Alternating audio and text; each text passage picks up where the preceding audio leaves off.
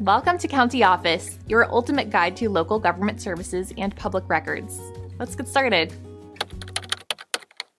How to install Schluter Trim?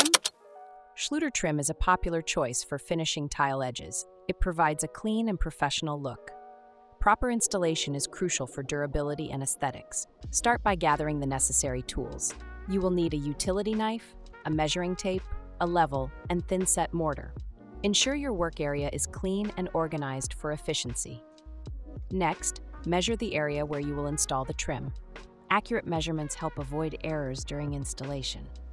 Cut the Schluter trim to the desired lengths using the utility knife. Before applying the trim, prepare the substrate. Ensure it is dry, clean, and free from debris. This step is essential for proper adhesion. Apply thin-set mortar to the wall or floor where the trim will be installed. Use a notched trowel for even application.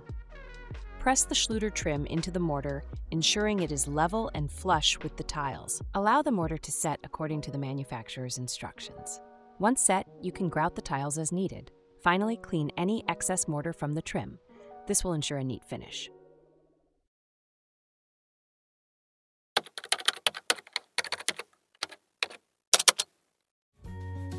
To learn more, check out these links, which you can click in the description below. And feel free to comment your questions. We're here to help. Thanks for tuning in to our video. Please like and subscribe and leave a comment below. See you in the next video.